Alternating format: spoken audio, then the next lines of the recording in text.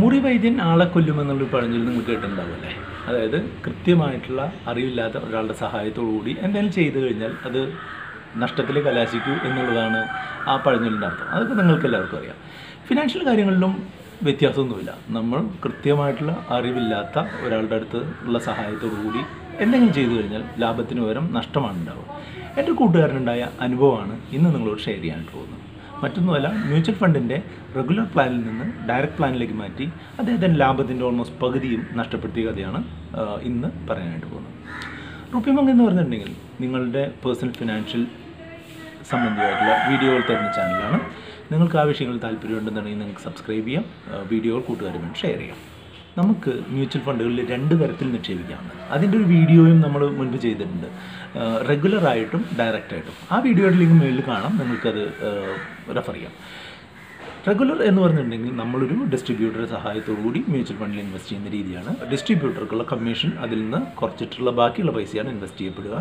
അതേസമയം ഡയറക്റ്റായിട്ട് എന്ന് പറഞ്ഞിട്ടുണ്ടെങ്കിൽ നമ്മൾ നേരിട്ട് മ്യൂച്വൽ ഫണ്ട് കമ്പനിയുമായിട്ടാണ് നിക്ഷേപിക്കുന്നത്. അതുകൊണ്ട് ആ കമ്മീഷൻ്റെ കാര്യമില്ല, ഏകദേശം 1% താഴെയൊക്കെയാണ് അതിൻ്റെ എക്സ്പെൻസ് റേഷ്യോ വരുന്നത്. ഞാനടക്കം പലരും പറഞ്ഞിട്ടുള്ള എന്താണെന്ന് വെച്ചാൽ ഡയറക്റ്റ് പ്ലാനിൽ ഇൻവെസ്റ്റ് ചെയ്താൽ ഭയങ്കര ലാഭമാണ്. അതായത് 35 വയസ്സിൽ ഒരാൾ 10 ലക്ഷം രൂപ ഡയറക്റ്റ് പ്ലാനിൽ നിക്ഷേപിച്ച് കഴിഞ്ഞിട്ടുണ്ടെങ്കിൽ ഒരു 20 വർഷത്തിന് ശേഷം 8% കണ്ടിന്യൂസ് ഗ്രോത്ത് കിട്ടുകയാണെന്നുണ്ടെങ്കിൽ 1 കോടിക്ക് മുകളിൽ അയാൾക്ക് ബാലൻസ് ഉണ്ടാവും.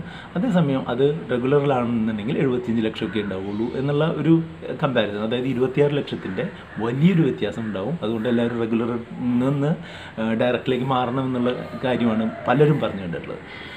അത് മാറാനും പറ്റും കേട്ടോ, മാറുന്നതും നല്ലൊരു ഓപ്ഷനൊക്കെ തന്നെയാണ്. പക്ഷേ 2-3 കാര്യങ്ങൾ ശ്രദ്ധിക്കണം. ആ കാര്യങ്ങളാണ് ഇന്ന് ഈ വീഡിയോയിലൂടെ നമ്മൾ പറയാനായിട്ട് ശ്രമിക്കുന്നത്. വളരെ ശ്രദ്ധിച്ച് കേൾക്കണം, വളരെയധികം ഉപകാരപ്പെടുന്ന കാര്യങ്ങളാണ്. എങ്ങനെയാണ് ഒരു റെഗുലർ പ്ലാനിൽ നിന്ന് ഡയറക്റ്റിലേക്ക് മാറ്റുന്നത് എന്നുള്ളത് നമുക്ക് നോക്കാം.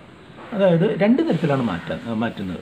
ഒന്നാമതായിട്ട് ഓൺലൈനായിട്ട് നമുക്ക് മാറ്റാം. ഓൺലൈനായിട്ട് മാറ്റുക എന്ന് പറഞ്ഞിട്ടുണ്ടെങ്കിൽ നമ്മൾക്ക് ഒരു ഓൺലൈൻ അക്കൗണ്ട് ഉണ്ട് എന്നുണ്ടെങ്കിൽ, ഇപ്പോൾ ഒരു ഉദാഹരണമായിട്ട് HDFCയുടെ ഓൺലൈൻ അക്കൗണ്ട് ഉണ്ട് എന്നുണ്ടെങ്കിൽ, HDFC മ്യൂച്വൽ ഫണ്ടിൻ്റെ, നമുക്ക് ആ മ്യൂച്വൽ ഫണ്ട് സൈറ്റിൽ കയറിയിട്ട് അവിടെ നമ്മളുടെ റെഗുലർ പ്ലാനിനെ ഡയറക്റ്റിലേക്ക് സ്വിച്ച് ചെയ്യാനായിട്ട് സാധിക്കും. ഇപ്പോൾ ഈ സ്ക്രീൻഷോട്ടിൽ കാണുന്ന പോലെ നിങ്ങൾക്ക് ഫ്രം റെഗുലർ ടു ഡയറക്റ്റ് മൊത്തം യൂണിറ്റുകൾ ഇന്ന ദിവസം ട്രാൻസ്ഫർ ചെയ്യാമെന്നുള്ളത് നമുക്ക് പറഞ്ഞു കൊടുക്കാനും സാധിക്കും. അതേ സെയിം കാര്യം തന്നെ നമുക്ക് ഓൺലൈൻ അക്കൗണ്ടിലെങ്കിലും ചെയ്യാം. കാരണം എങ്ങനെയാണെന്ന് വെച്ചാൽ നമുക്ക് ഈ മ്യൂച്വൽ ഫണ്ട് കമ്പനികളുടെ ബ്രാഞ്ചുകളിലേക്ക് പോവുക, അവിടെ നിന്നൊരു ട്രാൻസാക്ഷൻ ഫോം തരും. ആ ഫോം ഫില്ല് ചെയ്ത് നമുക്ക് അവിടെ സബ്മിറ്റ് ചെയ്താൽ മതി. അവിടെ നമ്മൾ എഴുതേണ്ടതെന്ന് വെച്ചാൽ ഈ സ്വിച്ച് എന്ന് പറഞ്ഞിട്ടുള്ള ഓപ്ഷൻ ട്രാൻസാക്ഷനിൽ ഇത് ചെയ്യുക. ഇൻ കേസ് നിങ്ങളുടെ അടുത്ത് മ്യൂച്വൽ ഫണ്ട് കമ്പനികളുടെ ബ്രാഞ്ചുകളില്ല എന്നുണ്ടെങ്കിൽ ക്യാമ്പ്സ്, കാർവി പോലുള്ള മ്യൂച്വൽ ഫണ്ട് അഗ്രിഗേറ്റേഴ്സിൻ്റെ അടുത്ത് പോയിട്ടും നമുക്ക് ഈ കാര്യം ചെയ്യാൻ സാധിക്കും. ട്രാൻസ്ഫർ ചെയ്ത് കഴിഞ്ഞിട്ടുണ്ടെങ്കിൽ അല്ലെങ്കിൽ സ്വിച്ച് ചെയ്ത് കഴിഞ്ഞിട്ടുണ്ടെങ്കിൽ എന്താ സംഭവിക്കുക എന്ന് വെച്ചാൽ നമ്മളുടെ കയ്യിലുള്ള റെഗുലർ പ്ലാനിൻ്റെ യൂണിറ്റുകൾ വിറ്റ് അതിൻ്റെ മൊത്തം എമൗണ്ടാണ് എങ്ങോട്ട് മാറുന്നത്, ഈ ഡയറക്റ്റിലേക്ക് മാറുന്നത്. അതുകൊണ്ട് വിൽക്കുന്നതിൻ്റെയും വാങ്ങുന്നതിൻ്റെയും സംബന്ധിച്ചുള്ള എല്ലാ ചിലവുകളും അതിൽ വരും. ചിലവുകളുടെ കാര്യത്തിനെ പറ്റി ഒരു വീഡിയോ നിങ്ങൾക്ക് മേളിൽ ലിങ്ക് കാണാം, ഡിസ്ക്രിപ്ഷനിലും കാണാം. അതായത് മ്യൂച്വൽ ഫണ്ടുകൾ വിൽക്കുമ്പോഴും വാങ്ങുമ്പോഴും നമ്മൾക്ക് കുറച്ച് എക്സ്പെൻസും ടാക്സുകളും ഒക്കെ അടയ്ക്കേണ്ടി വരാറുണ്ട്.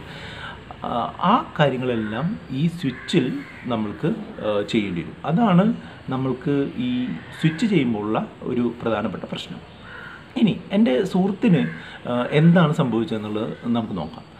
അദ്ദേഹം കഴിഞ്ഞ സെപ്റ്റംബർ മാസം മുതൽ 10,000 രൂപയുടെ 2 SIPകൾ മാസം തോറും HDFC മിഡ് ക്യാപ്പ് ഓപ്പർച്യൂണിറ്റീസ് എന്ന് പറഞ്ഞ ഫണ്ടിൽ നിക്ഷേപിച്ചു വരികയായിരുന്നു. ഒരു മാസം 20,000 രൂപ വെച്ച് അദ്ദേഹം 7 മാസം 1,40,000 രൂപ അദ്ദേഹം ഇൻവെസ്റ്റ് ചെയ്തു. അദ്ദേഹത്തിന് 2,681.657 യൂണിറ്റ് കിട്ടുകയും ചെയ്തു. അപ്പോൾ ഈ ഏപ്രിൽ മാസത്തിൽ അദ്ദേഹം യൂട്യൂബ് ചാനലുകളൊക്കെ കണ്ടിട്ട് ഡയറക്റ്റ് പ്ലാനിലേക്ക് സ്വിച്ച് ചെയ്യുന്നത് ഭയങ്കര ലാഭമാണെന്നുള്ളത് അദ്ദേഹം മനസ്സിലാക്കി. ഒരു പരിധി ശരിയുമാണ്. അപ്പോൾ അദ്ദേഹം തന്നെ ഒന്ന് ശ്രമിക്കാമെന്ന് വിചാരിച്ചു. അദ്ദേഹം മ്യൂച്വൽ ഫണ്ട് കമ്പനിയിൽ പോയി അദ്ദേഹം സ്വിച്ച് ചെയ്യാനുള്ള ആ റിക്വസ്റ്റ് കൊടുത്തു. അപ്പോൾ സ്വാഭാവികമായിട്ട് എന്താ സംഭവിക്കേണ്ടത്, ഇയാളുടെ ഈ 2,681.657 റെഗുലർ യൂണിറ്റുകൾ എന്തായിട്ട് മാറണം, ഡയറക്റ്റായിട്ട് മാറണം. അപ്പോൾ അതാണ് അദ്ദേഹം ഉദ്ദേശിച്ചത്. അപ്പോൾ അന്നത്തെ വില അദ്ദേഹം നോക്കിയപ്പോൾ അന്നൊരു യൂണിറ്റിന് 55.007 ആയിരുന്നു അദ്ദേഹത്തിൻ്റെ വാല്യൂ. അപ്പോൾ അദ്ദേഹത്തിന് മൊത്തം 1,47,510 രൂപ, അതായത് അദ്ദേഹം ഇൻവെസ്റ്റ് ചെയ്ത് 1,40,40,000 രൂപയാണ് അദ്ദേഹത്തിന് ലാഭം. അന്നത്തെ ലാഭം 7,510 രൂപയുണ്ടായിരുന്നു. പക്ഷേ സ്വിച്ച് ചെയ്ത ശേഷം അദ്ദേഹത്തിന് ഡയറക്ട് പ്ലാനിൻ്റെ ഇൻവെസ്റ്റ്മെൻറ്റ് സ്റ്റേറ്റ്മെൻറ്റ് കിട്ടി. അപ്പോൾ ശരിക്കും അദ്ദേഹം ഞെട്ടി. അയാൾക്ക് ആകെ കിട്ടിയിട്ടുള്ളത് 1,46,035 രൂപ മാത്രമേ കിട്ടിയിട്ടുള്ളൂ. അതെന്താണ് 1,475 രൂപയുടെ കുറവ് എന്ന് എന്നോട് ചെക്ക് ചെയ്യേണ്ടായി. കഴിഞ്ഞ സെപ്റ്റംബറിലാണ് ഇദ്ദേഹം നിക്ഷേപിച്ച് തുടങ്ങിയത് അല്ലേ. അപ്പോൾ എല്ലാ യൂണിറ്റുകളും നമ്മൾ നിക്ഷേപിച്ചിട്ട് 1 വർഷമാവുന്നേ ഉള്ളൂ. അപ്പോൾ അങ്ങനെ 1 വർഷത്തിന് മുൻപ് നമ്മൾ പിൻവലിച്ച് കഴിഞ്ഞാൽ എന്ത് വരും? എക്സിറ്റ് ലോഡ് വരും. എക്സിറ്റ് ലോഡ് എന്താണെന്നുള്ളതെല്ലാം നമ്മുടെ ആ ചാർജുകളും ടാക്സുകളും എന്ന് പറഞ്ഞിട്ടുള്ള വീഡിയോയിൽ കാണാം, ഡിസ്ക്രിപ്ഷനിൽ അതിൻ്റെ ലിങ്ക് ഉണ്ട്. അപ്പോൾ 1% നമ്മുടെ അപ്പോഴത്തെ വിലയുടെ 1% എക്സിറ്റ് ലോഡായിട്ട് കമ്പനി അങ്ങ് പിടിച്ചു. അതായത് 1,47,510 നിന്ന് 1,475 രൂപ സിമ്പിളായിട്ട് മ്യൂച്വൽ ഫണ്ട് കമ്പനി പിടിച്ചു. ബാക്കി 1,46,035 രൂപയാണ് ഇൻവെസ്റ്റ് ചെയ്തത്. അപ്പോൾ അതിൽ നിന്ന് തന്നെ അദ്ദേഹത്തിൻ്റെ ലാഭത്തിൻ്റെ 20% പോയി കിട്ടി. ഇത് മാത്രമല്ല, ഇദ്ദേഹം 1 വർഷത്തിനുള്ളിൽ വിഡ്രോ ചെയ്തതുകൊണ്ട് ഇദ്ദേഹം short term capital gain tax അടയ്ക്കാൻ നിർബന്ധിതരാകും. അതായത് ലാഭത്തിൻ്റെ 15% അദ്ദേഹം ഇൻകം ടാക്സ് അടയ്ക്കാനായിട്ട് നിർബന്ധിതരാണ്.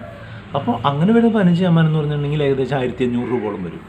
അപ്പോൾ അതും കൂടെ പോയി കഴിഞ്ഞാലോ ഏകദേശം 40% അയാളുടെ ലാഭത്തിൽ നിന്ന് പോയി കിട്ടി. 7,510-ലെ 3,000-ഓളം രൂപ അദ്ദേഹത്തിന് പോയി. 1 വർഷത്തിനുള്ളിലാണെന്നുണ്ടെങ്കിൽ നമ്മൾക്ക് എക്സിറ്റ് ലോഡ് വരും, short term capital gain tax വരും. അതേസമയം 1 വർഷത്തിന് ശേഷമാണെന്നുണ്ടെങ്കിൽ നമുക്ക് എക്സിറ്റ് ലോഡ് ഉണ്ടാവില്ല, ക്യാപിറ്റൽ ഗെയിൻ ടാക്സ് ലോങ് ടേമിലേക്ക് മാറും. അപ്പോൾ എന്തുണ്ടാവും? നമുക്ക് 1,00,000 രൂപ വരെ ലാഭം നമുക്ക് സേവ് ചെയ്യാനായിട്ട് പറ്റും. അപ്പോൾ ഡയറക്റ്റിലേക്ക് മാറുന്നതെല്ലാം നല്ലതൊക്കെ തന്നെയാണ്. പക്ഷേ നമ്മൾ ചിന്തിച്ചിട്ട് വേണം മാറാൻ. നമ്മുടെ യൂണിറ്റുകൾക്ക് എക്സിറ്റ് ലോഡ് വരുമോ ടാക്സ് വരുമോ എന്നുള്ളതെല്ലാം കൃത്യമായിട്ട് മനസ്സിലാക്കിയിട്ട് വേണം നമ്മൾ സ്വിച്ച് ചെയ്യാനുള്ള റിക്വസ്റ്റ് കൊടുക്കുക. അല്ലാതെ കണ്ണുമടച്ച് ഡയറക്റ്റ് പ്ലാനിൽ ഭയങ്കര ലാഭമാണെന്ന് കരുതി ഉടനെ നമ്മളുടെ റെഗുലറെല്ലാം കൊണ്ടുപോയി ഡയറക്റ്റ് എഴുതുക. ഈ കാര്യത്തിന് പിന്നെ നിങ്ങൾക്ക് ക്ലിയറായി എന്ന് കരുതുന്നു. അടുത്ത വീഡിയോയിൽ കാണുന്നവരെ നിങ്ങൾക്ക് എന്തെങ്കിലും സംശയങ്ങളുണ്ടെന്നുണ്ടെങ്കിൽ നിങ്ങൾക്ക് ഈ വീഡിയോയിൽ കമൻറ്റ് ചെയ്യാം. അതുപോലെ തന്നെ ഈ വീഡിയോ ഇഷ്ടപ്പെട്ടെങ്കിൽ കൂട്ടുകാരുമായിട്ട് ഷെയർ ചെയ്യാം.